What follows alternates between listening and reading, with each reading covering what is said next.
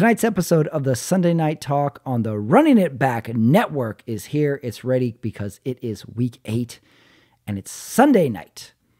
Before we get to the episode, I want to remind you, if you're new to the Running It Back channel on YouTube, please subscribe to it. We picked up a few new subscribers next week, so welcome everybody.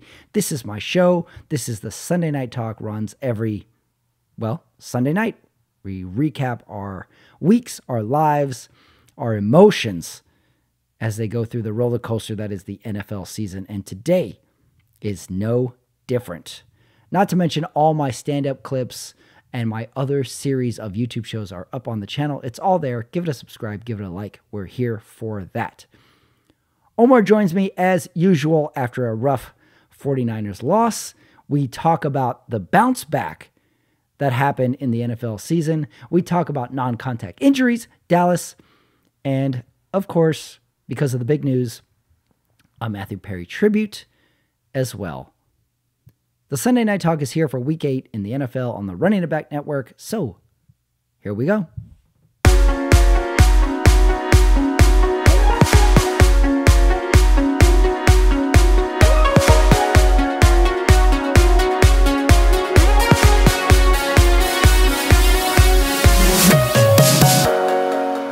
All right, it is Sunday night, recording this 9:55 Central Time. The Sunday night game is not over. However, this was a week to start the recording early. Omar Carmona joins me. Bears at LA Chargers. It is currently 30-7. This I refused to watch this game. Yeah, did you really? You were texting me like, I can't take this. Yeah, I just turned it off. What's going on? I don't want to watch bad football. And do you think it was bad football? Do you think it was sloppy? Because the Chargers are at least getting first downs and stuff. It wasn't penalties. It wasn't sloppy turnovers. But it was not exciting. I'll give you that. Chris Collinsworth did his best job to make a 30-7 game exciting. Yeah, but I think both teams are just underperforming. I expected, believe it or not, I expected a lot more. It's funny how these teams in the AFC and NFC respectively are, because I kind of have them on similar tracks when this year started. I thought they were both going to be a lot better. You really thought so, huh? I really did. I thought Justin Fields was going to have another improvement, built on that, on those monster games where he was racking up a lot of running yards and all that, rushing yards, I'm sorry. And then I thought, Herbert was going to have another year and, and this was a good game. But I just think also the Bears are that bad. This was definitely a game that looked way better in September than it did now. We're in year 4 of the Herbert project. We just seen one horrendous playoff loss. I think overall his stock is down. I know he looked good today and he won today despite having a large Steve DeBerg-esque cast on that middle finger, which, by the way, I think you and I could have done a better job of taping than what I saw out there today. That was really weird, the Herbert cast. And in the Bears, we got this coach whose name I still can't pronounce. Fields looks disinterested, even from the sidelines. He looks like he's hiding from somebody on the sidelines, and the bubble looks to have burst on Badgett, who last week, of course, looked like an all-pro against my Raiders, and now is just checkdowns, got sacked, couple bad plays, couple good plays, but 7 points. I think for what he is, I think this looks like a quarterback who was from a D2 undrafted. Yeah, so, I agree. My last sort of question is I wonder how many Bears fans were actually at this game, because I think there's an argument that the Chargers almost play 17 away games all year long. And they come through today. They got fans. They got Bears fans in there as well. I don't know if you saw the beginning of the broadcast. They're going across the stadium, and you got a Bears fan cheering, and then you got a Chargers fan cheering, and then you got a guy in a Raiders hat at the game. This is just the most eclectic crowd for an LA Chargers game. But one thing I will say about the Chargers, I love their shade of blue and how it looks in SoFi. That I will give them. It's just a nice, it's easy on the eyes when you watch the Chargers play. Good day for light blue in general as we get to other uniforms. Yeah, the Chargers, I'm looking at them wrap up this game now, 7 minutes left. White pants, blue jerseys, little hint of the yellow lightning bolts. Very classy. And the Chargers, as many uniforms as they've had a few that were misses. These look good. I mean, stick with these. I Yeah, I like agree. them. I like them. One guy who just caught a out route, matching yellow gloves too. Looks I good. think Chargers, they at least look good. All right. Okay, that's a good point to start there. We're gonna recap this game in the second segment, but I want to talk our weekends. I want to talk NFL as well. I had more time this week to kind of dissect and think of some opening topics about the NFL in general because it's week 8. The season is now it's in the middle. Week 8, 17 weeks, Yeah. and the season is 17 weeks long. I got this concept of something I'm going to call the NFL middle class. We Okay. have our elites, which this year are Miami, Kansas City, Philadelphia. We have the low class, Okay. Carolina, on the lower, Houston as well, Arizona. But these NFL middle class teams like New Orleans, Indianapolis, Jacksonville, this is what is really the only exciting part of the NFL. Like which middle class teams are gonna snag the wild card spot. That was yeah, it was interesting. There were some teams that kind of like that you didn't expect, and all of a sudden they're in the wild card talk, and it's they come from both sides. All Mhm. of a sudden, San Francisco 49ers are in the wild card spot. Yeah. We can safely take them out of the Super Bowl. Okay. Mhm. Um, Yeah. it's Boy, is their stock been down. yeah, but that being said, all of a sudden, the Saints are 4-4. I mean, that's just kind of crazy to me. How did the Saints get 4-4? Um, it's just that it's shaping up to be a very interesting year. Jacksonville, fifth straight win. Uh, Jacksonville, maybe the hottest team in the league, arguably. yeah, very quietly too. I watched that game, and like it's a good game. Pittsburgh is struggling. Jacksonville has a stretch in the third quarter. They're struggling, but then they pull it off, and the announcer's like, "All right, that's 5 straight for Jacksonville." I'm like, "Wait a second, is Jacksonville really? What are they? I have their record here somewhere. Have they really rattled off 5 straight wins?" And they Crazy. have. It's really, really interesting. And then we got, the NFL lower class, Jets, Giants, New England, Green Bay. I think there's no better example of the NFL middle class than Minnesota, and we'll get into their future now. So here's what's interesting about Week 8. If you win Week 8, now you can start thinking, if you're the NFL middle class, okay, what do I need before the trade deadline? What do I need to make this wild card spot? How do I bolster my roster? If you lose Week 8 and you're in the middle class, you say, all right, is it time to start thinking about next year? Is it time to tank it? Well, Is it let time me to ask get you. reps on our young guys? Let me ask you this. I mean, what? First of all, you mentioned the trade deadline. Can you recall any midseason trades that have really turned someone's season around? Last Uh, year, McCaffrey. McCaffrey, was that last year? That was 2 years ago. I That thought was it was 2 years. last year. Was it? I don't think so. All right, well, I'm going to need to be double checked there because I thought that was last year. And what was the other one? There was a QB one a few years ago.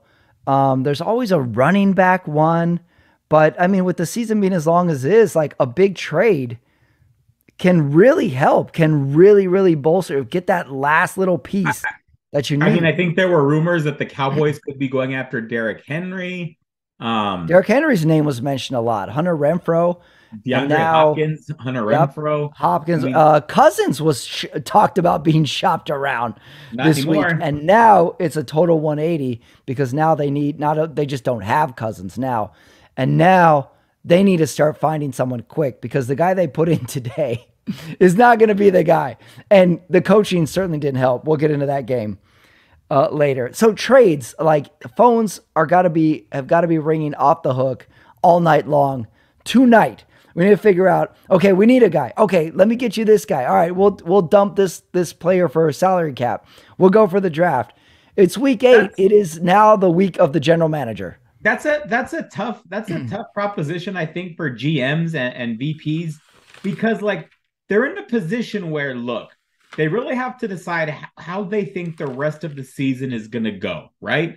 Because if you think it's going to go south, well, then you want to protect every freaking asset you have, right? And you want to, obviously, you want every asset you can either to wheel and deal, but ultimately, what is it for? Draft picks, right? Mm-hmm. I mean, the NFL is a league where your wealth is really it's draft picks. You know, it really is draft picks. And people may disagree with that. But let's say you're a team that, and then then at that point, well, you're not going to really try to win many games if you're gonna throw it in, because that affects, obviously, NFL, that there is an incentive to tank because of the draft, right? Yeah.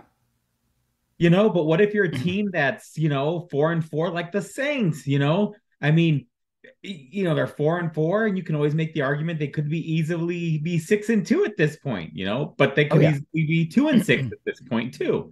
Yeah. So what do they do? I mean, they're on the cusp, and they're going to have they're going to be in the hunt for the wild card as the second half of the season opens. So it's a real tough call what you want to do during the trade deadline, but I just don't know if it's going to make such a big difference if there's so many guys out there that really, really could make a difference on your on your team. Yeah. Well, I think if you're a team like the Saints come trade deadline, October 31st, well, I think you got to look at everything that's on the table. Like, who's offering what, who wants something from me, who's willing to give up. I mean, it's not just like you making the moves. Everybody else is making the moves, and you can kind of get a lay of the land and see, can we shoot for something 1 year down the road, 3 years down the road, or do we want to go all in on this season? Right. The Rams did this. Remember, the Rams did this a couple years ago, getting Stafford, which we really thought like, oh, can Stafford play? Yeah, let's get him in here. Let's bolster him. And they got the Super Bowl. That was a win now situation. And now we're looking at the Rams now and be like, okay, this might be remodel time. We got a Super Bowl out of it. And then we hurt the next 2 years, but we got the Super Bowl. So that was a success, I think you would say. So, trade deadline time is the day for the GMs. Interesting week 8 in the NFL. The other thought I had, if you're a 2-5 team after watching today's games, your season is not over. We saw some heavy hitters go down, and all of a sudden you can make a run into that division for a wild card. Like, do not give up 2-5 teams. Did Sean Payton just beat Patrick Mahomes and Andy Reid? What? That is the weirdest game I have watched in a while. Did Russell Wilson just walk off the field with Patrick Mahomes as the winning quarterback? Although apparently Patrick Mahomes did have the flu today. My understanding is he had the flu today. Are we just going to chalk this up to he had the flu? You have to. There's just he did not. Yeah, he didn't look like regular Mahomes to me at all. Something was weird about that guy. And man, I saw one play where the Denver receiver is just burning down the sideline. Russell Wilson underthrew him by at least 15 feet. Yeah. It's kind of hard to watch Russell, because I think he's got this like false sense of like that, he believes he's like a Hall of Fame quarterback. And, he did win the Super Bowl. I'm curious to see what your thoughts are on his Hall of Fame resume. I don't think he's a Hall of Famer. Is Eli Manning 2 Super Bowls? Yeah. I got him in Eli status where we could make arguments for and against. Yeah. So I don't know. But I just think that's not a very good Broncos team. Although that defense, they didn't look bad. I did not. I did like. Wasn't this the defense that got 70 points scored on them, and all of a sudden they're holding the Chiefs to 9 points? What is this defense? Blame it on the flu, or maybe he had something. It's the flu game, and Patrick Mahomes is not Michael Jordan territory. That was nuts, and there was a lot of very unrealistic or unexpected Chiefs turnovers from Mahomes and special teams as well. All right, before we get to the Sunday night game recap, which by the way is not even over yet. There's still 2 minutes to go. It's 30-13. We might see an onside kick on here, so we're just gonna leave it on mute and see how it goes. Sad note this weekend. Matthew Perry passed away. This was one of those passings where you see it on Instagram or you get a text and you're like, what? No. And then you look it up to confirm and you're like, oh shit. Oh, and you just, I mean, my reaction was just like instantly saddened because you think of all the troubles he's had. And it wasn't like we didn't have public problems like, like public drunkenness, DUIs, police called. Like this was a really sad, quiet illness to me. And it really, really like affected me because I'm like, I feel bad for people who suffer with this stuff. And the report is no foul play, drowned in his jacuzzi. So it could have been cardiac arrest possibly. I guess so, but I mean it could have been an accidental suicide too.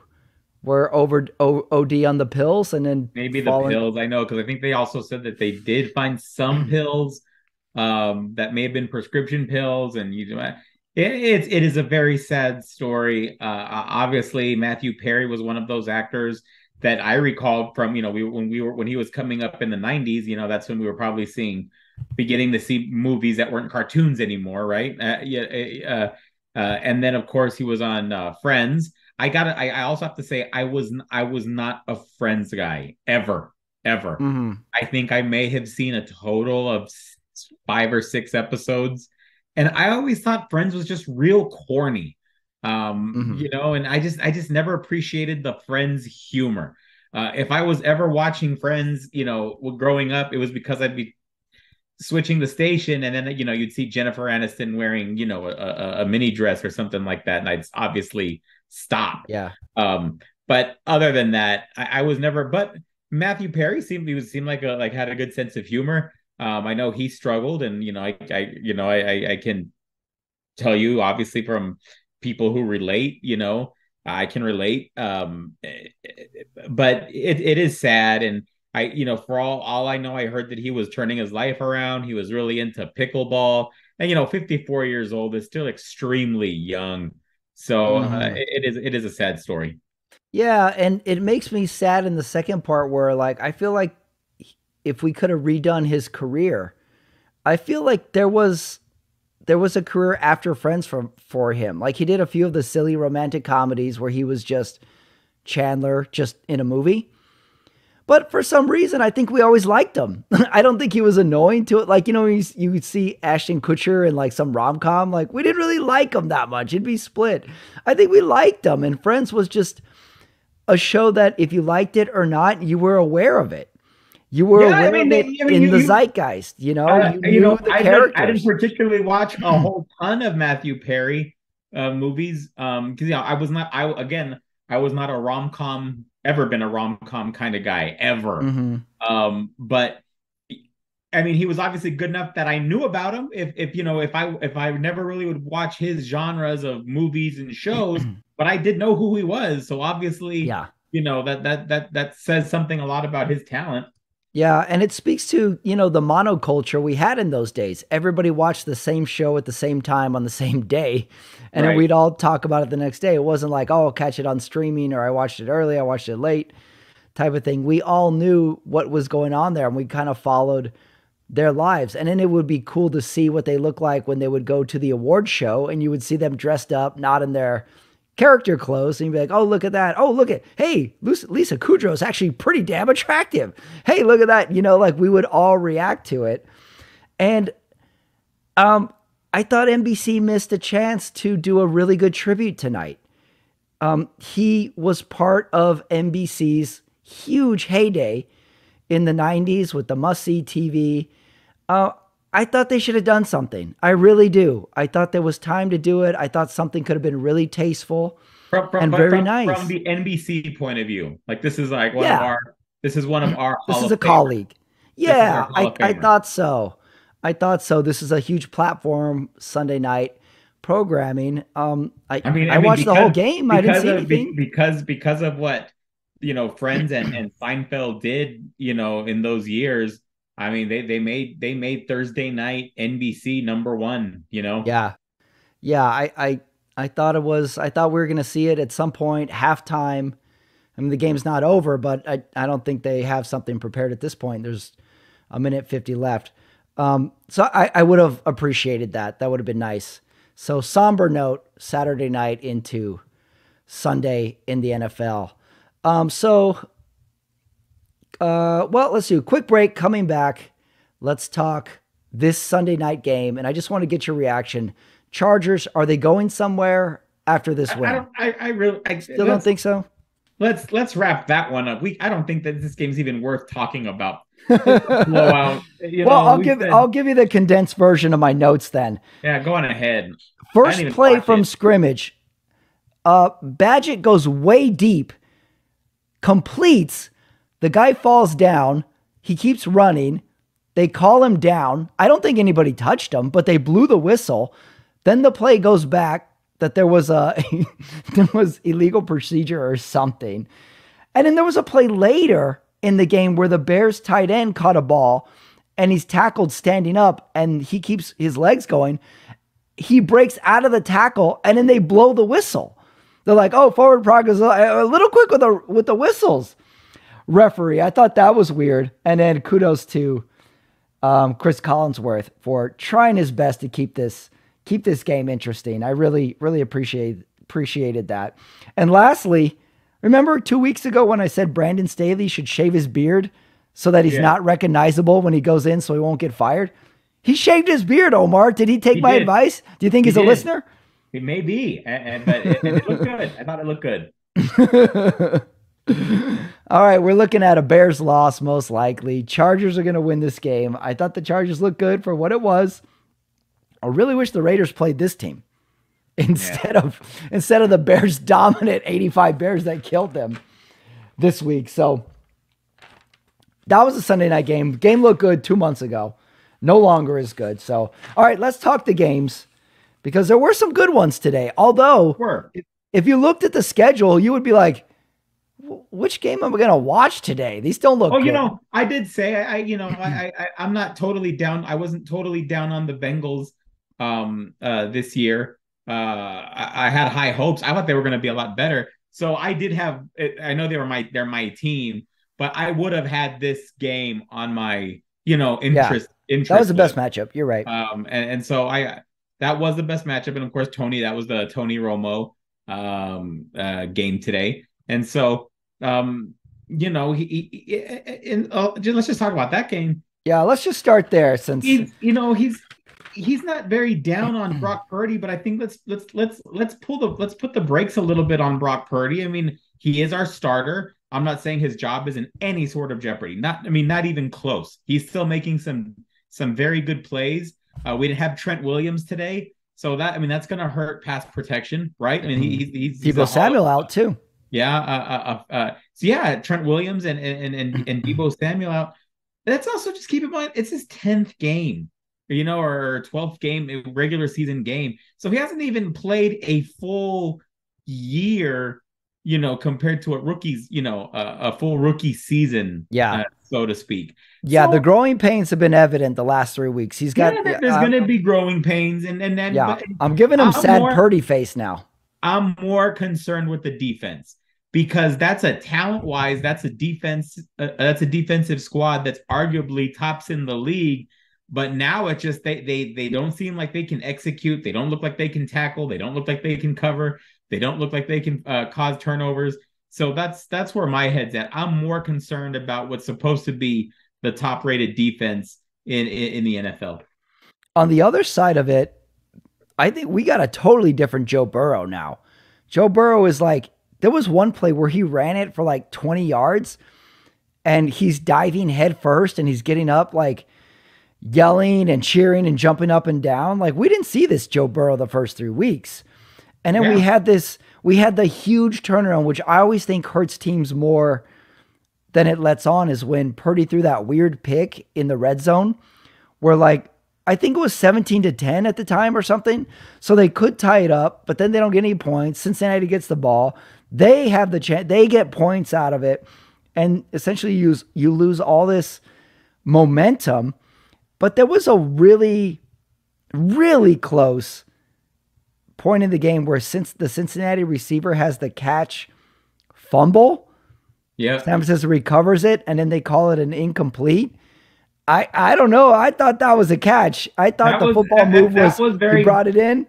That was very close. After I saw it, you could definitely make the argument both ways, but that's why I thought that because it was called a fumble on the field, I didn't see enough to overturn it.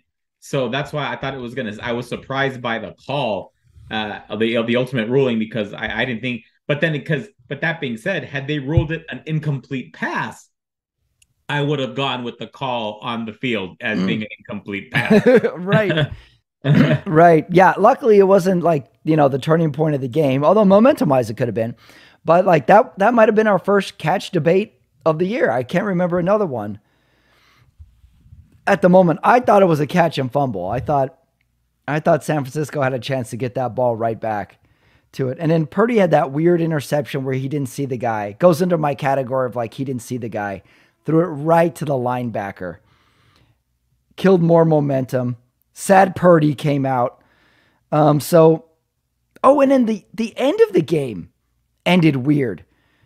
Purdy throws an interception. It gets called back because of a late hit, which his head got slammed pretty hard on. And he grabs the head like we saw Tua do last year. And in the next play, he gets strip sacked. So health-wise, Purdy, now we have to ask, because he was in concussion protocol this week. We didn't know if he's going to play. He does play. He has a bad game. And then we had this really unnecessary end to the game, too, where he got tackled and he slammed his head in the back of it, too. Right. What's the concern level for San Francisco moving forward? I mean, I still think we're obviously a playoff team. You're not going to talk, talent-wise, but we're obviously not playing up to our talent. And I'm looking at the defense. Yeah, a couple of drop balls too hurt Purdy. The defense to have 31 points put up on you on defense, I think is a question mark. I don't know enough to know what happened there, but Cincinnati brought it today. Every catch was 7 more yards of running. Every screen pass was like, oh shoot, they called it at the right time. And then Burrow did that great play where they thought he was throwing the screen, and then he goes to the corner of the end zone and got that touchdown as well. So 3 straight losses for San Francisco, 3 straight wins for Cincinnati. And then one last note on the comedy side. They showed Deebo Samuel on the sideline, and he had this bag of something, and he like tips it up. He was eating something on the sidelines. Man, we have come a long way from Mark Sanchez sneaking a hot dog, haven't we? We really have. Because he's just casually eating something. Like, I mean, what a great Sunday. Get some food, watch the game from the sideline. I want to know what he was eating. It looked like candy or something. Yeah, I don't know, but you can't eat anything these days. These cameras are so good. But there was no what's he eating there? Or I don't think we're going to have memes about it. Like, he didn't try and hide it at all, like Mark Sanchez did with the hot dog. Just Deebo Samuel's like, oh, let me grab something to eat here while I watch this game from the sideline. That'll be pretty fun. Right. So you still think playoff team, but there's got to be concern. Like, are you worried about Purdy? We are. I mean, we saw Badgett do it tonight. Like, the stock has gone down. Maybe the stock is going down on Purdy now. I think so. Again, there is some concern. You've lost 3 games in a row, but it's not over. It's just going to be some coaching and some adjustments. But again, like I said, I'm more concerned about the defense. I thought McCaffrey started strong. at least Oh, the he's first always. I half of the mean, game too. that's the thing. We Big can't say asset. it's talent. It's not talent with the 49ers. Yeah, I don't know what happened in this game. What's happened in the last three games? We're talking about True. almost a month of bad football. Hmm. And so, it's just some changes have to be made. You think do you think a trade is out there that No, I can don't help? think Because it so. doesn't seem like they're missing anything per se. It seems like they're just hit this bad stretch of poor execution. Right. So no, I don't think it's a trade. I mean, they have the talent. And those three losses, there was a missed field goal in there where could have went either way. So tough stretch, but again, it's week 8. This is the turning point. This is Yeah. middle class to upper class NFL. All right, let's go to the early games. LA Rams at the Dallas Cowboys. Dallas Cowboys wore their dark uniforms. It confused me where they were for half the game. Right. I was curious about that too. Yeah, I was like, oh, are they playing in LA? But I thought the chart, oh, they're in Dallas. Oh, they're wearing, okay, I got it. I feel like Dallas has been bouncing back from that 49er loss for the last 3 weeks. And I think they're finally back now. Dak looked good, although he gave the Rams a little sliver of a chance with that weird interception. But 4 touchdowns. He's running all over the place. Dallas defense is sacking Stafford. Great. Like, if Dallas had to put together a recruiting film, this is the game you would use. They even blocked a punt, too. So, Right. the great game for Dallas all the way around. I think they're officially have bounced back now. And Stafford gets injured at the end of this game Yep. as well. Add it to the list of QBs who are injured. So Dallas a threat? Yes or no? Rams out? Yes or no? I think that's another team that they've had games of good football, and then they've thrown up some stinkers. But they are teetering towards the outs. Cowboys are definitely looking a lot better than they are. Seahawks looking a lot better than the Rams are. Yeah, Seahawks was a weird one. Another game where Geno is going to give you a chance. you Right. know? So Philly next week for Dallas. Big test there. That's a big game. Can't wait to watch that one. Next game, NFC North. Minnesota goes to Green Bay. My note is Green Bay's offense is bad. Oh man. I don't think they had any first downs for like a couple hours into this game. Jordan Love's body language is bad. How about well. and it kind of gives you an idea of maybe Aaron Rodgers wasn't so crazy being really upset with the Packers. They obviously just were not building on offense around Aaron Rodgers. I can't believe you just said that. That is quite the turn. What happened to Aaron Jones? Is he still on this team? Did they used to have a good running team? It's so unfair, Patrick. I think with the running backs, they're just not gonna. 5 years is Yeah. just 5 years is too long now. Yeah, good point. If you get 3 out of a running back, which makes me think Aaron Jones's name is going to be floated somewhere out there. Yeah, in trade talks, because it might be time to Patrick, time to tank for Green Bay. Here's the problem. It's so unfair to running backs because they need the rock in order to get paid, right? They're not going to get paid to block. Okay? Running backs are paid to carry the tote, get in the end zone and maybe catch a few balls, break a few tackles. Yes, blocking's nice, but let's it's about numbers, right? I mean, that's where you get your money. And so, but it's hard because the more they get the rock, well, that's more wear and tear on their bodies, and that's crippling their market, value. And it's almost like anything can take them down. A toe. Yeah. How many times have we seen a foot toe thing? Yeah. Liz Franks and the problem is then it's like, you felt bad for all these running backs that weren't getting paid in the offseason. There was a lot being made about those running backs that were just not given a payday. Jonathan Taylor, there were a few out there. But then it's like you look on from the team's perspective, it's like, yeah, what exactly are you paying for? It's like I'd love to give you all this money, but all this money, maybe I have you for 2 solid years, 3 years. Yeah, That's yeah. that's We got hard. a they got a salary cap to consider, and as so many teams can have two running backs to share the job. We saw this with Ezekiel Elliott and Pollard last year, Yeah. and then they traded away Zeke Elliott. Other couple notes on Green Bay: they had no first downs, and it became really sad because the Lambeau fans started booing them. There was a 4th and 16 where Jordan Love, the rushing three, he's looking. There's a huge hole. He runs it for 15 yards and gets tackled. And they turn the ball over on downs. It's not like he didn't try to make a move to get the last yard. He just put his head down and the linebacker just wrapped him up. And it was like, that's it. Like, didn't reach out the ball or anything like that. Other note, Minnesota has the classic I'm a good bad team. We win games, but they have no scoring drives on their first drive of any game. The stat came out today. So we have that going for the Vikings. Both coaches, I don't know if you noticed this, were wearing vests. Yeah. Interesting attire, like the long sleeve sweatshirt, but a vest over the top. And then, okay, the Cousins injury, non-contact, tore And the and, tore the ACL, was it? and they're done. Patrick, they're done. He's Their done. their season's done. It's looking, unless they can get some miracle No, no. quarterback to come in.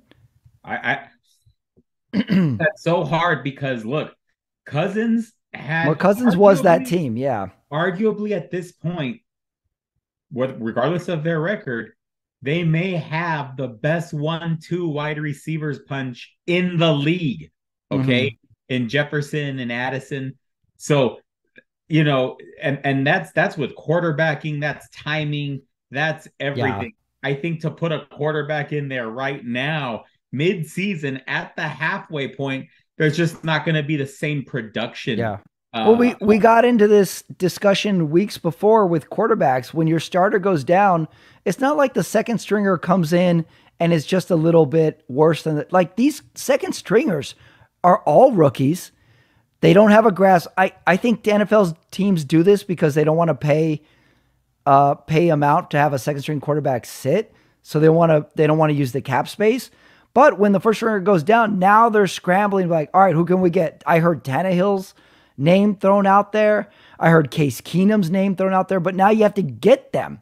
You have to actually, so they're just carrying these quarterbacks on the bench to just come in for nothing. So I don't know what the thinking is here because that quarterback goes in, they're up, I think 17 points or maybe two scores. Green Bay's offense has done nothing. So the oh, announcer says, all right, we'll just hand the ball off. The defense is playing good. Hand the ball off. And what does Minnesota do? What does Kevin O'Connell do? He's calling these ridiculous pass plays, and the guy's getting balls tipped. He's getting sacked. They're incomplete. It's like, what are you doing? Just run the ball, go 3 and out. Who cares? So Minnesota gave them a chance to get in there, but Green Bay had no offense. They couldn't do anything with it. And now they got to find a quarterback if anything is going to come to the season, because Minnesota was Kirk Cousins. That was a Kirk Cousins team all the way through. So it's a bummer to see that his season is over like that. Maybe more vests. There's there is something about Jordan Love though. Like the good highlights he has. Like you're like, "Oh, this guy's a talent," but he missed two wide open deep throws in this yeah. game that would have made it a good game. So, Minnesota wins, Green Bay loses 24-10, and now Minnesota has to figure out a quarterback moving forward. Okay, two perfect NFL middle class games, Omar. Atlanta at Tennessee and New Orleans at Indianapolis. Two games that would be like, all right, these teams are not good and they're not bad. Maybe I'll watch it, maybe I I won't. didn't think we were going to talk about it, but hey, Will Levis, do we have the birth of a superstar? Oh, Uh, you like them? Patrick, the guy, he's playing for the Tennessee Titans. And when we're talking NFL map, they Tennessee takes Kentucky. So we're talking. The kid's from out there. He's got a good following out there. And it just looks like wow, 4 touchdowns in a debut. Tannehill went into today's game with 2 touchdowns. So it looks like we may have the rise of a superstar here. Look good in those Oilers uniforms. I remember those Oilers uniforms being like that shade of blue. Maybe it's the HD TVs. Maybe they give a little extra ink in there, but god damn, those uniforms look good. Keep those uniforms, I say. Yeah. I'm willing to just call them the Houston Oilers as well. Yeah, I liked it. I liked a little midseason quarterback discovery as well. I liken this Atlanta, Tennessee game, New Orleans, and an Indianapolis game to a bad reality TV show that maybe you just love. You're like, this TV show's bad, but I'm going to watch the challenge. I just like it. And that's kind of what these teams are, is just, a TV show buried in deep cable, but you like it. You're like, let's check it out. I'm going to turn it on while I wash the dishes and catch it. So Tennessee wins. Atlanta loses again. More Desmond Ridder bad play happening. And in New Orleans, Indianapolis, 38-27, big points in this game. New Orleans somehow was hanging around all season long, and in Indianapolis loses. The Minshew's only good when he comes on in relief. Right. I think he can't start. He's a reliever, and that's it. So any reason to believe in Tennessee or New Orleans? No. I don't think so. I don't think so either, but I think New Orleans is going to win that division, though. Don't you? They could. I think they're going to win it. All right. Not a weird one, but I think this has to have our attention. New England goes into Miami. They lose 31-17. That Miami offense, they're still talented. I know Philadelphia took care of business last week with them, but that Miami offense is still very fast. They have a lot of playmakers on that team. Yeah, good bounce back by Miami. Really strong to see how a team reacts after a loss. Especially in a division game, for sure. Yeah, and New England gave them a bit of a game for 2.5 quarters. Right. But I don't feel like you ever thought New England was going to make a run and get the lead. No. So big flex by Miami there. Okay, this was a weird game. I don't know if it was worthy. This was I'll just refresh the ESPN app and keep an eye on the score because it's interesting. The Battle of New York. The New York Jets versus the New York Giants. This used to be a hollow, sacred game, Omar, and now it's turned into, all right, let's see who fucks up less in this game. It's like an entire city was disappointed today. It's bad when there's a lot of attention paid to Aaron Rodgers warming up in his sweatpants. Like He warms up like he's going to play, and like I like watching him throw. He warms up in the pregame these days. And I thought this was the chance to implement the all-time QB. Let's have Aaron Rodgers just throw passes for both teams. And let's just have fun. Let's just play 7-on-7 for this game. That'll be fun. It just seemed like, but hey, I got excited when he came out because then he ran a touchdown. I was getting excited about the Giants getting a quarterback named Tommy DeVito. Yeah, I'm with you. I wish he was better. Did you see he threw one pass in the whole second half? It was all runs. He threw one pass in the second half. His passing line was 2 for 7 with -1 yard. That's like a stat of one of those Texas wishbone high schools from the 80s that never passes. They only run the ball. Right. They have a 23 different option plays. Right. Their one pass play is a screen, and then when the quarterback throws it and it's not perfect, the coach yells at him for throwing the ball. Like, what are you doing? 8 different traps, 9 different sweeps. A real student body left. A very Army Navy football game. Army Navy, yeah, would be it. Would be a good one as well. I'm with you. Can you imagine if he was good and we had this Italian last name guy in New York playing well? Like, this could be a story. But Tommy D. Tommy D. I mean, Tommy D. I mean, hopefully. I mean, maybe do you think maybe I saw that they had him listed as a righty. Do you think maybe he's a lefty?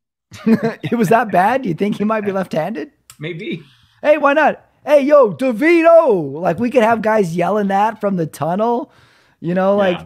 This would be a great story if he was good. Hey, imagine how many New York delis would have a sandwich named after him, the Tommy Yeah. B. Yeah. We could have a section of the crowd that dresses up like characters from The Sopranos, and Right. it could be like DeVito's crew or we could call it like DeVito's Mafia or something. Like remember when Franco Harris had the Franco-Italian army? Right. Get this going. Get this New going. York, New York needs that superstar, Patrick. I need They, it. and that's why they one day maybe they just need to tank I still swear that somebody has to just tank 2 seasons to get Arch Manning. Just lose every single game for 2 straight years.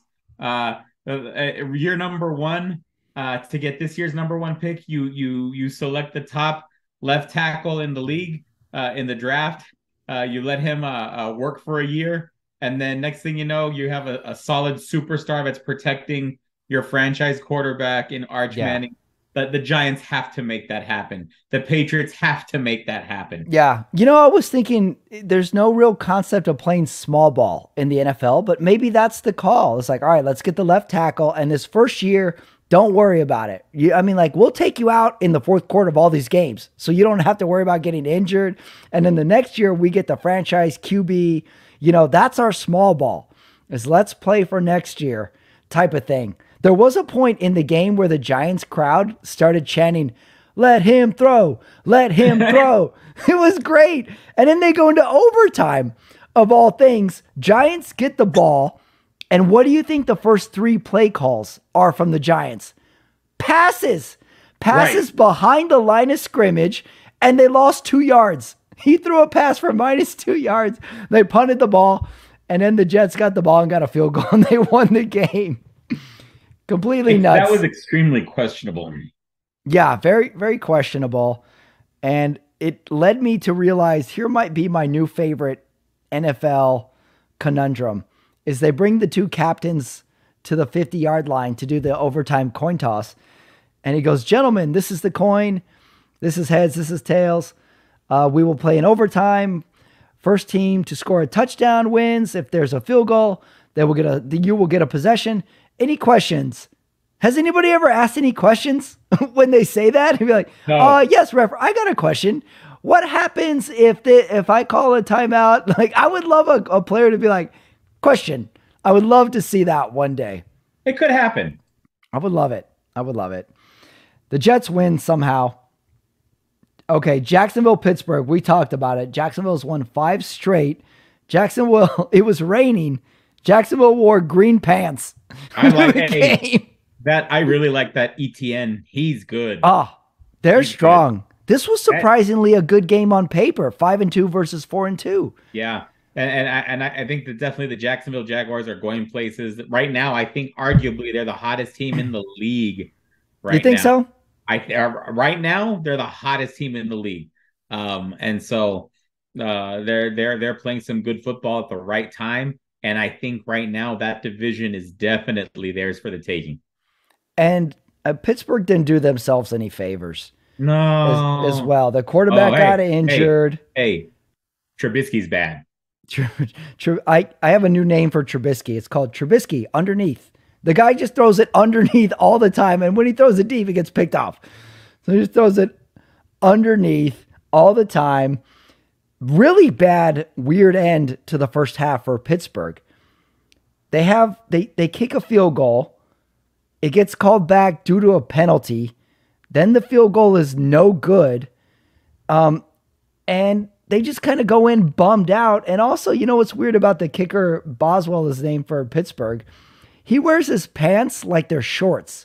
Like he hikes them up. He's wearing hot pants out there kicking field goals. That was an odd end. And Kenny Pickett gets injured, shoulder injury. It looked bad. So now Pittsburgh is in a lot of trouble. Something tells me there's something going on with that offense and that offensive coordinator and the quarterback and Tomlin. That's something to look out for. I think they seem dysfunctional on offense. You think so? Because we've given Tomlin a long leash over the years. There was 2 bad Roethlisberger years where they just let them out but, there, and now these have been bad years. But that's the Steelers way. I mean, in our lifetimes, I think we were alive when Chuck Noll coached, and they've only had in our lifetime Chuck Noll, Bill Cowher, Mike Tomlin. Yeah, maybe you're right. It's got to be Tomlin says I'm retiring. It's never going to be Tomlin is out. So yeah, maybe you're right. Pittsburgh just struggles. I don't know how they're 4-2, but they have no offense. Their defense comes through every now and again. They like I said, Jacksonville gave them chances in the third quarter by their offense going to sleep. And then Jacksonville had the classic where they fumble the ball on one of those, a pretty common play where the quarterback fakes the handoff and then pitches it. Every team has this play. He pitches it, the running back gets it, he fumbles, and the announcer goes, yeah, they tried to get too cute. Like, every team runs this play. Why is this the go-to reaction when somebody fumbles? You have to say they try to get too cute. We need a new reaction, announcers. Come on, get better with that.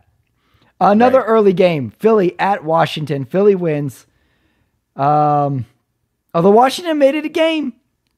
They made it a game. They did. Philly 7-1. That AJ Brown, man, does he love to go after the football? Yeah. Jalen Hurts puts up these 50-50 balls, and they always come down with them. Right.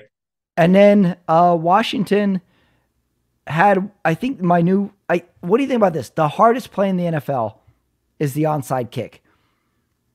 And Washington attempted one.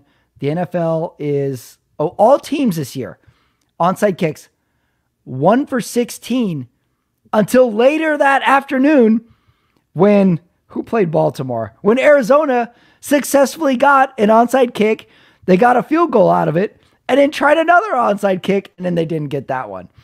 But the onside kick is just so impossible. You got to get a bounce. You got to hope someone fumbles it. I love watching an onside kick. We can talk about that. Cardinals, not good. Yeah, let's go to Okay, Cardinals are not good. What's going on with them? Because I wrote down in my notes the Cardinals are 1-6, but while watching this game, you would say, Omar, they have all the fight of a 2-5 team. They're scrappy. They're scrappy. They really should be 2-5. They really should be. But obviously they're going to have some huge decisions to make with their quarterback. How long is Kyler Murray going to hold this carrot over our heads? I mean, that's like, is he coming back? Is he not? Like, I think when he comes back, and I think he can come back next week. I heard next week was a possibility too. Yeah, next week. I think we heard that for the last 2 weeks though. But so if he comes back, honestly, Patrick, I think this is his last chance in Arizona. Yeah, for sure. He'll get another chance somewhere else. I think he's that talented. Mm-hmm. But as far as being Arizona's quarterback, I think this is his last chance. Yeah, I think so. And Dobbs is not bad. He's not good, but he's not bad. Like there's very feisty. I told you they play like they're 2-5, not 1-6. But Lamar and the Ravens, they gave them chances. They were in this game a little bit. And then sometimes Lamar doesn't look that great, There was a play where Lamar basically let himself get sacked. I think he saw the defender running up to him, and he just stood there and let himself get tackled. That was very strange as well. I couldn't understand that. I also couldn't understand Arizona's uniforms. They have uniforms, and on the front it says Arizona. Like, we know who you are. Interesting. Arizona's just a fun team to watch. I'm going to give them that. Baltimore wins. This was last note on Arizona. We talked about the Philly push play last week, how they do this every 3rd and 2, every 4th and 1. Arizona had a weird push play where they throw it to the tight end. He catches it on about the 3. All the Ravens gang up on him. They start moving him backwards. All the Arizona teammates run up. They gang up on him. They start moving him forward. This play lasted 12 seconds. Catch him, tackle, push him back. They reinforce, push him back. He scored a touchdown on it. It was really, really fun. Like, is this play legal or not? Apparently it is. Apparently it is. That was the ultimate push play. All right, it's time.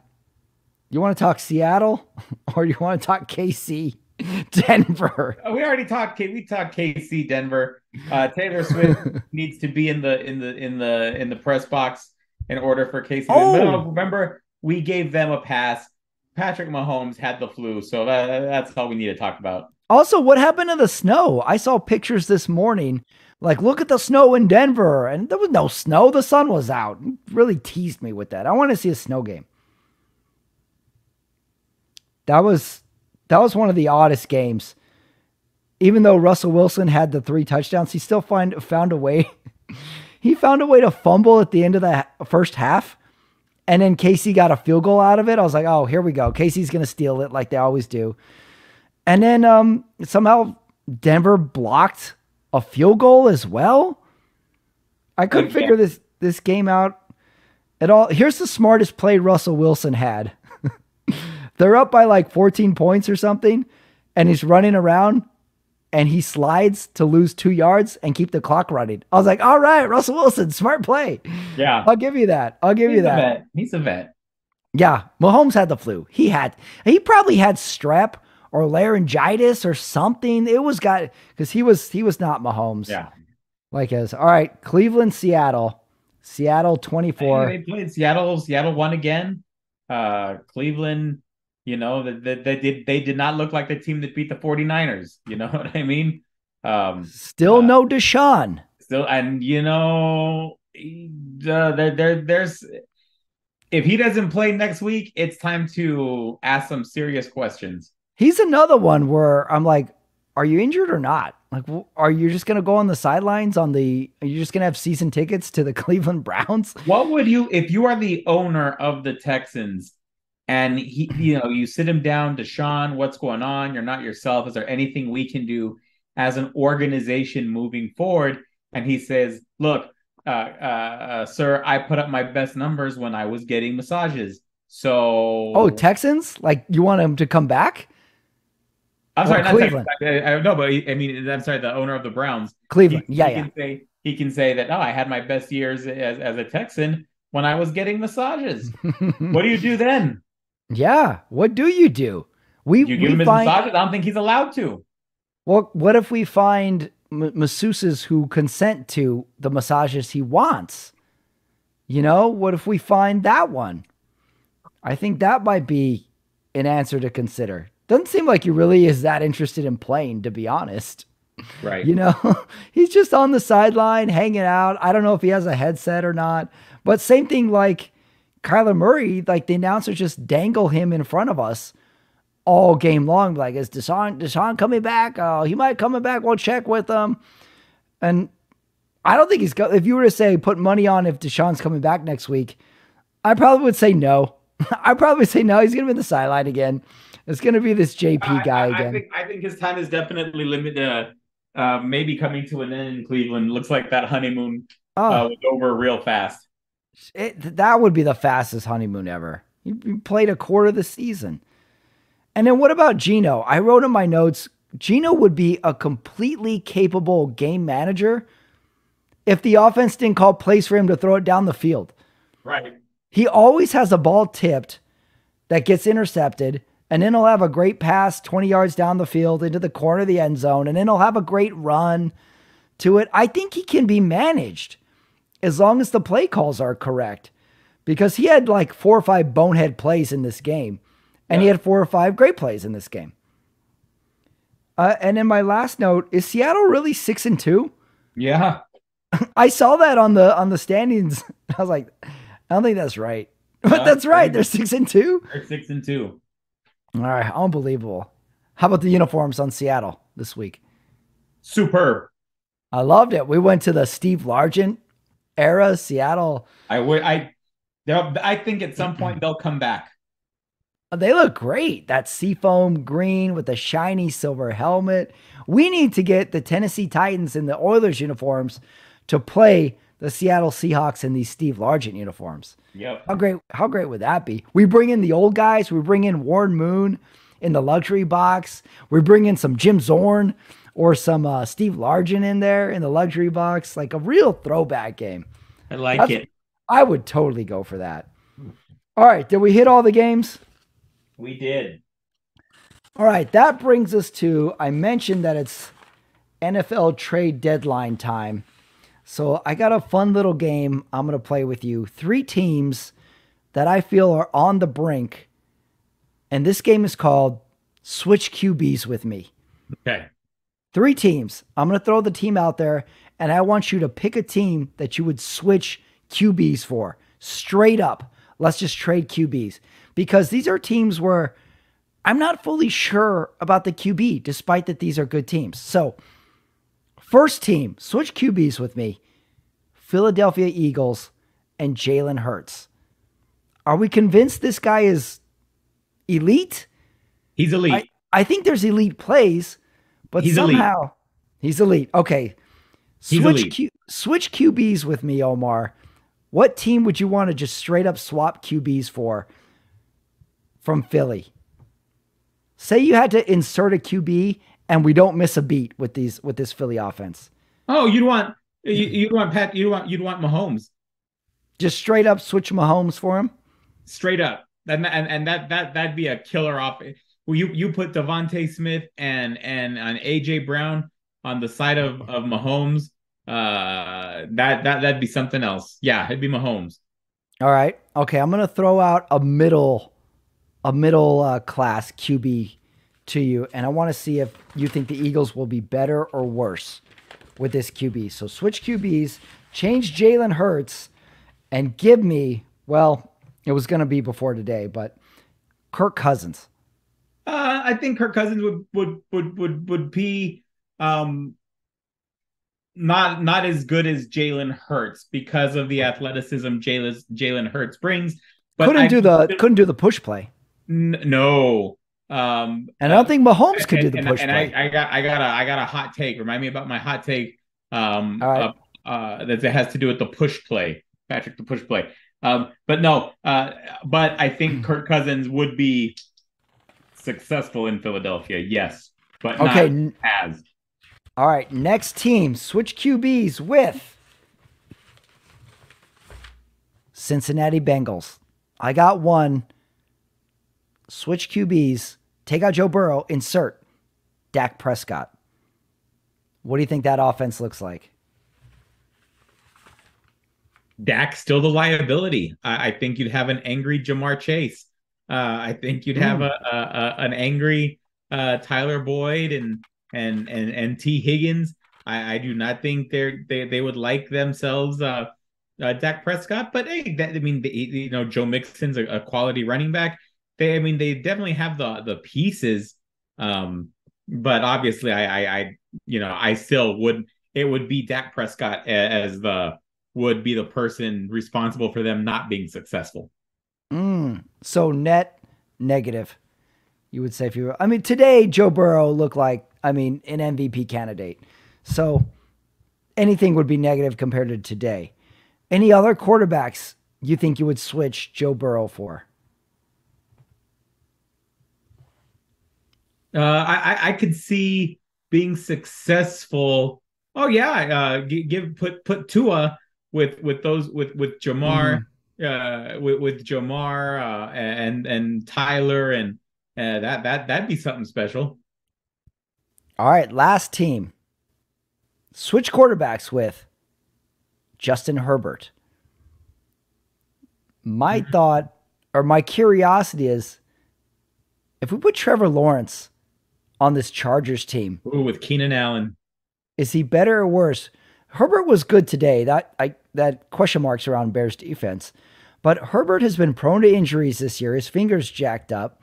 I haven't seen the elite decision making. The thing about this Sunday night game, it's so painful to watch the score, but I just want to see Herbert throw the ball. Yeah. He throws the ball like the spiral is so tight. But if we put Trevor Lawrence in there, we just straight up swapped him. I think that'd be an upgrade for. Yeah. And what if Herbert goes to the Jags? What do you think about that? Like, that would be fun too. A few weapons, a runner, a guy who can run, hand off the ball and run, take a little pressure off. I think that would be an interesting one because that could work. I think we're at a crossroads with Herbert.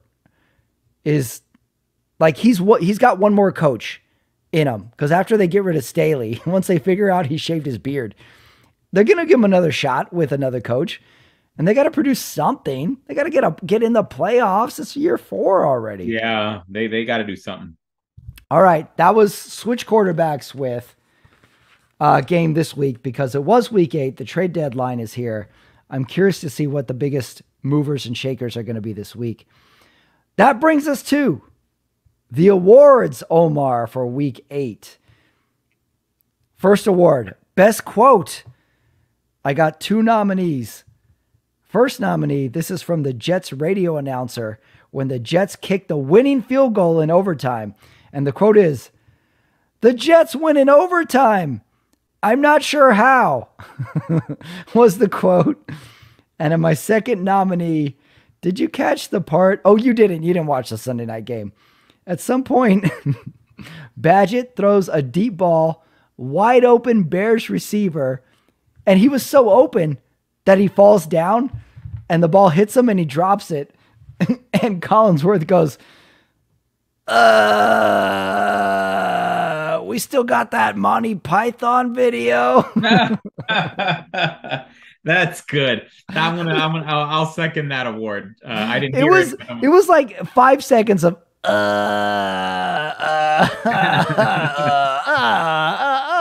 oh Mike, I don't know, Mike. These guys, Justin Herbert, Mike. God bless Chris Collinsworth. I want to go with that one. I like that one. All right. You have a best quote, or do you like? I'll second yours. All right. Hot take award. All right. You seem chomping at the bit, so I'm going to give you the lead on this one. I'm Jason Kelce. Okay. Mm-hmm. I am not going to another practice. I'm not going to snap another ball until I am the highest paid player in the entire league. Wow, mid-season? You want to renegotiate mid-season? What they're doing to that poor guy with that push, that brotherly shove. Yeah. He is getting his ass kicked.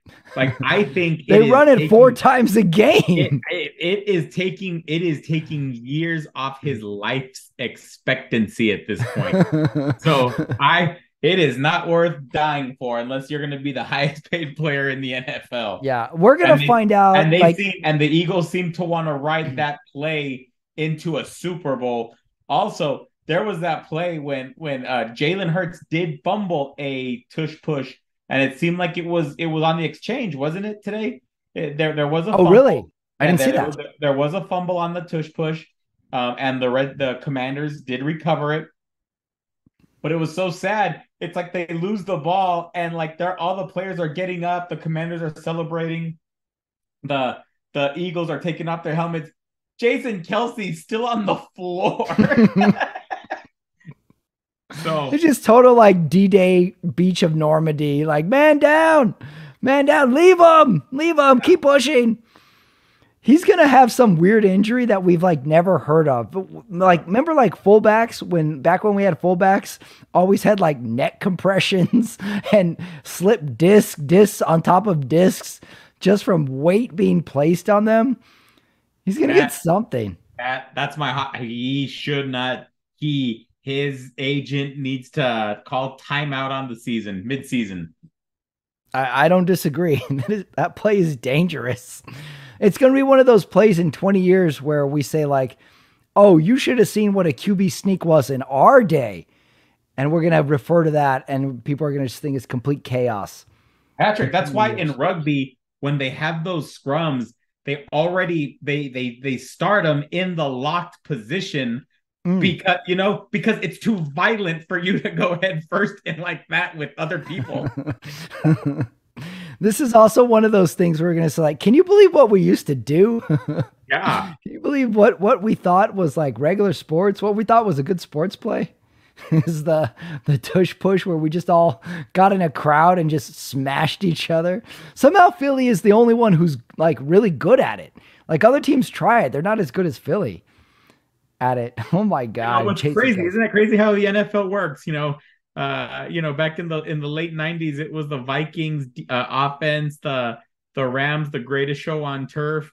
Big points. Big scoring games when Manning was quarterbacking the Broncos and the Colts. These big offenses, and now like we've gone back to like 1910, where the biggest, most effective play we're talking about in 2023 is a play that's designed to get you 1 yard. I know we need a new term for 3 yards and a cloud of dust. Right. This is 2.5 feet and a cloud of like human remains. Next award. Oh no, I didn't do my hot take award. Okay, I mentioned that I think Mahomes had more than the flu today. I think we're going to find out he has something really like more than just the flu. And I say he sits out next week. I say he was really sick today. Traveled, cold temperature. No. He'll be fine. He'll be fine by practice. Well, I'm saying he has something more than the flu is what we're going to find out. And nah. whatever he had, maybe it got worse because Nah. of today. And I say he sits out next week.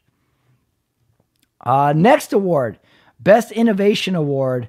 You know what I went with? I don't know if I mentioned it before. I went with the little fold-up medical tent as the best innovation. Because remember when, isn't it?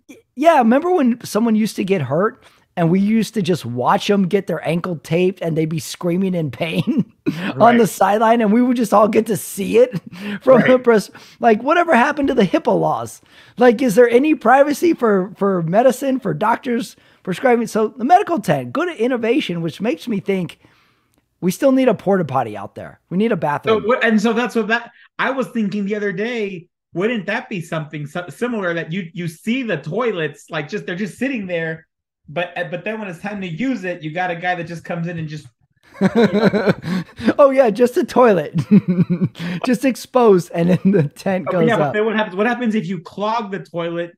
What do you tell that guy? Like, hey, you leave the tent up. Right. Oh, at some point we see someone come out of the bathroom tent. And he really bombed it. So he's opening and closing the tent fast to get a little bit of airflow going. Right. He's like, and then like someone tries to go in and he's like, give it two. There's no fart fan in here. Or he's waving it with like the Gatorade towel.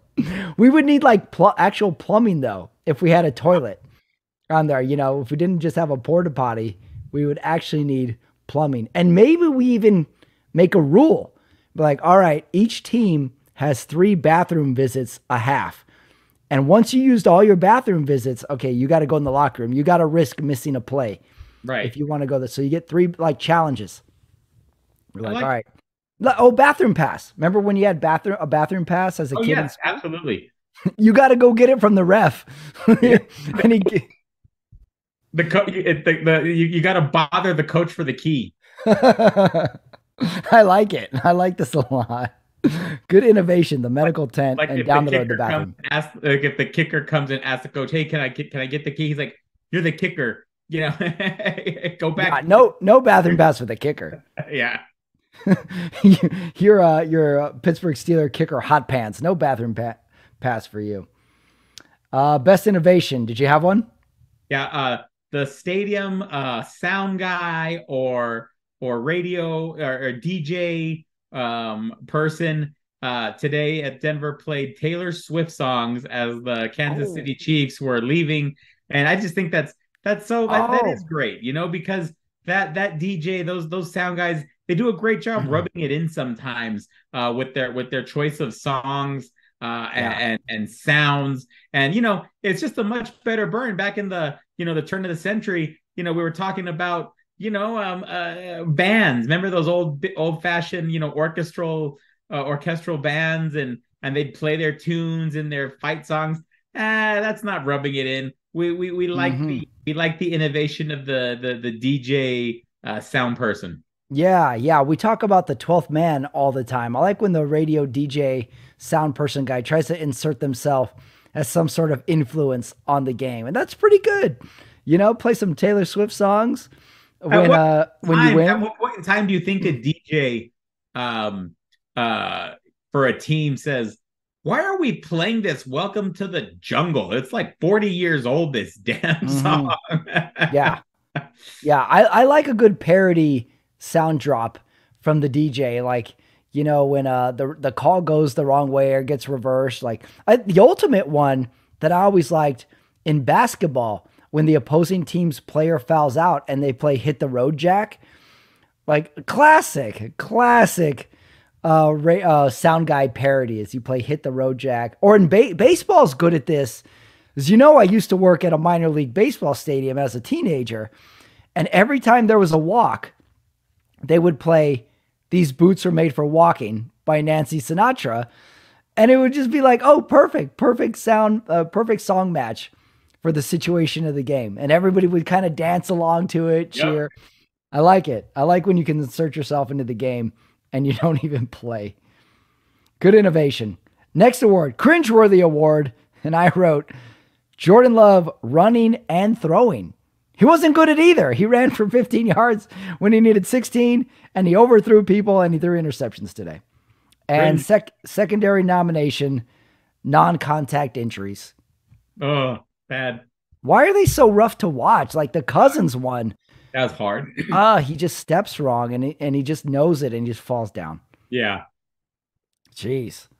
My cringeworthy 49ers tackling today, and any football that was played at New York MetLife Stadium. Oh, pretty cringeworthy. I got to say the two West Coast games today, Chargers and San Francisco, beautiful on the West Coast. Sun was out. You know, I'm here in Central Time Zone, and it's dark out, and I'm watching like a sunset, and it's still daylight there. I'm like, wow, nice on the West Coast. You're a New York Wall Street tycoon, okay? You take your family to the luxury box that you get because you are a billionaire, and you take your family to a game where both teams combined for 15 punts in the first quarter. I mean, in the first half. That is awful. That's bad. DeVito's only throwing the ball once the whole second half. Yeah, you're Gordon Gekko. You take your family in the yacht. You get driven there in the luxury car, and this is what you watch? Yeah. It kind of makes you feel like they deserve it, right? Because they're so rich. Right. Maybe this is a backhanded fuck you to all the financial people that screwed over. Here's your football. Here's your football. All your money in the world. You couldn't buy good football. You screwed us over on subprime loans during the housing crisis. You're getting corporate bailouts. You know what? Here's your football, rich assholes and stuffed shirts. I think that's another hot take. I like that now. That's what's going on in New York. Now I don't feel bad for New York at all. Are you a financial movie guy? You strike me like you would be down with. Love them. What's your favorite financial movie? Well, Wall Street, obviously. Yeah. Me too. But Billions. I just finished the series last night or 2 nights ago. Fantastic series.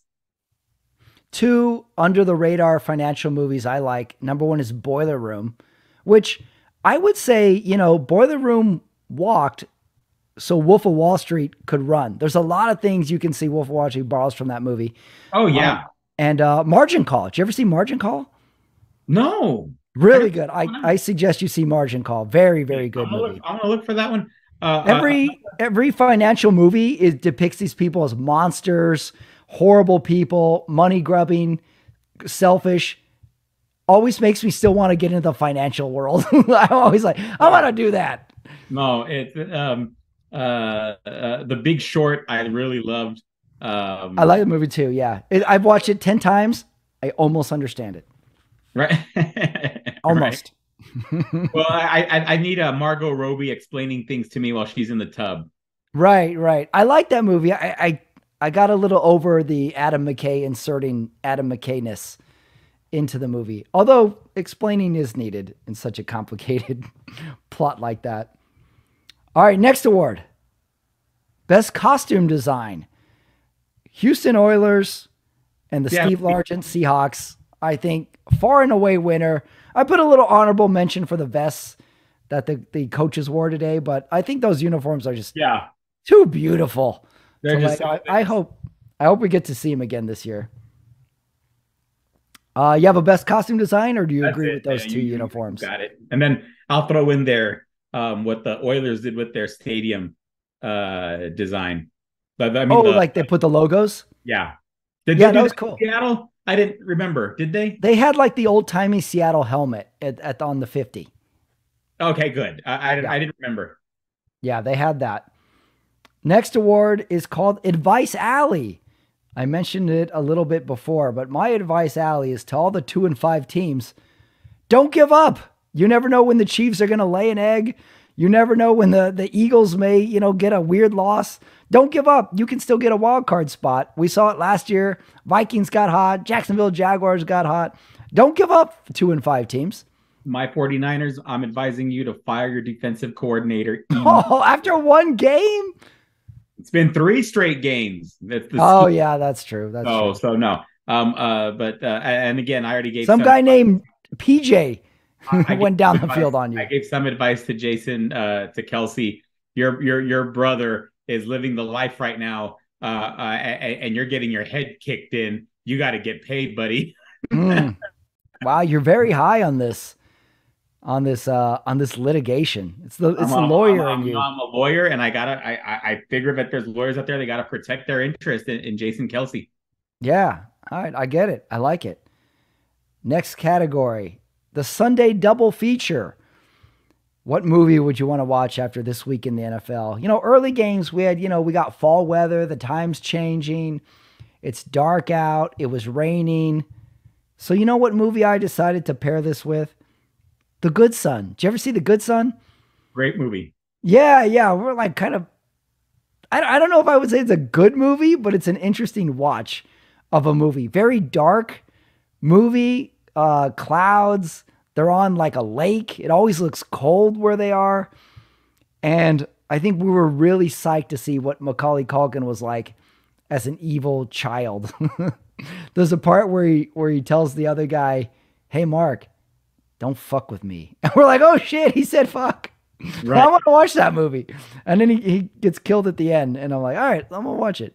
So I went with The Good Son. Nice.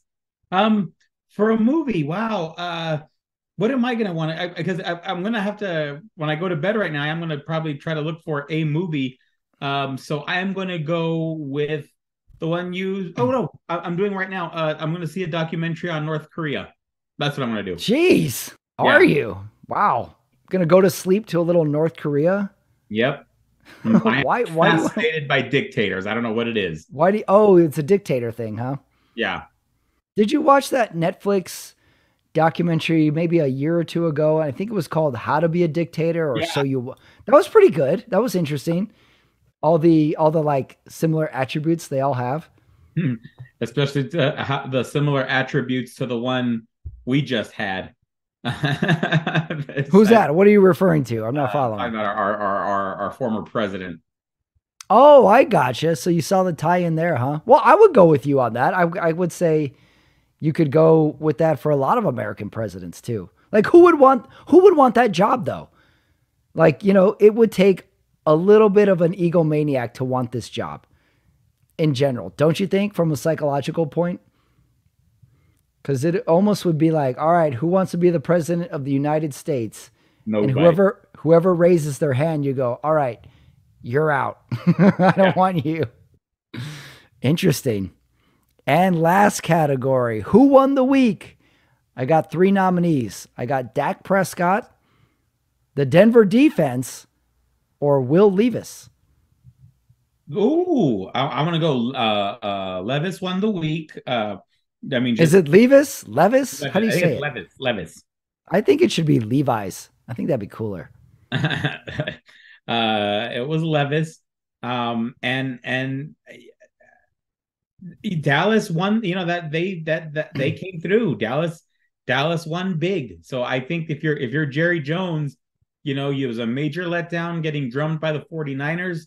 Now the 49ers have come back to earth, and now the Cowboys are playing with a lot of confidence. So I think the Dallas Yeah. Cowboys won the week.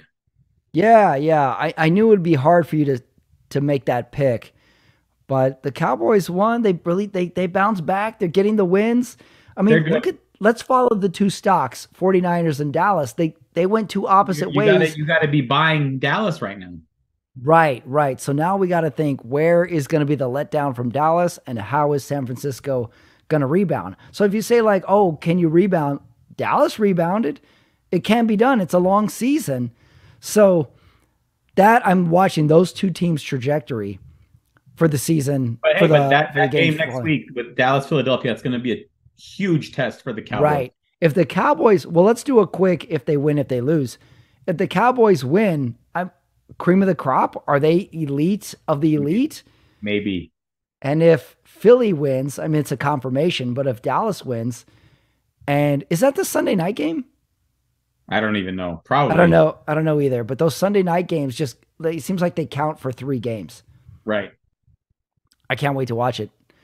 I think a little credit needs to go Sean Payton's way. He's had a horrendous season. And they beat Kansas City. They hold them to 9 points, or maybe 12. I think they got a field goal. Let's give Sean Payton a little win for the season. Okay, that's his win. That's his win. All right, that was the Sunday Night Talk. That was the awards for Week 8 leaving. You may have noticed we didn't really talk about my team, Omar. That's because they are playing Monday night. The Las Vegas Raiders go into Detroit. Now, it's time for us to pick the game. Las Vegas Raiders, Detroit. Detroit is giving 7.5 points. The over and under is 46.5. Omar, pick the game. I expect Detroit to have a big game. I think they're gonna be ready. I think this is a national spotlight game. Remember, Detroit's one of those teams that in previous years, the last 20 years since Barry Sanders played, they had a few, Stafford, Calvin Johnson matchups against the Cowboys. But hey, you want to get back in prime time? I think they'll be ready. And again, I'm just not high on the Raiders. If the Raiders lose this game, this is a true Josh McDaniels clean out your locker. There's no way he stays if they lose this game. It has been a rough year. I don't know who's starting at quarterback even for the Raiders. We need a big bounce back. I have a feeling it's going to happen though, Omar. I told you, don't give up on 2-5 teams. Don't give up. So I'm going to go the Raiders, get the win in Detroit. Let's turn the corner, everybody. That was the Sunday Night Talk for Week 8. Omar joins me. Look at you, toughed it out after a 49ers loss. That's why we are professionals. New subscribers this week onto the channel. So welcome everybody. For Omar Carmona, for me, Patrick Ramirez, that was Week 8. The Sunday Night Talk. I will see everybody next week. Thank you, Omar. Thank you. That's it. That's the episode. That is Week 8 in the NFL. That is Week 8 on the Sunday Night Talk right here on the Running It Back Network. I want to thank Omar for joining me as usual. I want to thank the NFL for supplying us with a full slate of games. And I want to thank the Houston Oilers, the Tennessee Titans, for wearing those awesome uniforms today. A lot to look forward to Monday night too. Don't forget, if you're new to the channel, please give my channel a subscribe. It helps the channel. We gain a few new subscribers every week. And it's great because now you have access to everything on the channel, my stand-up clips and my other YouTube shows as well. More is going up there all the time as well, so check it out. I have a great interview on the Running It Back channel with Greg Benevit, comedian. If you haven't listened to it, go check it out. I want to thank Omar for joining me. I want to thank you, the loyal listener. And I will see everybody next week on the Sunday Night Talk.